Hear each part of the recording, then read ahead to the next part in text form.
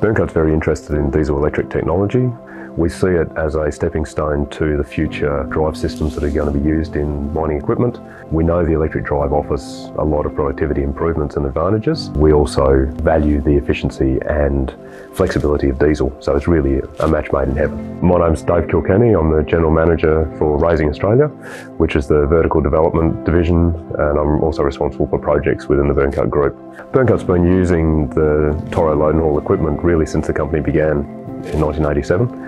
Byrnecut's taking this opportunity to partner with Sandvik for the diesel electric truck and loader solution, because we have a very long history of using the Sandvik equipment, and we've had a lot of successful partnerships with Sandvik in the past, particularly in the drilling environment and in the automation environment, so it's just a logical step to move forwards with the load and haul product.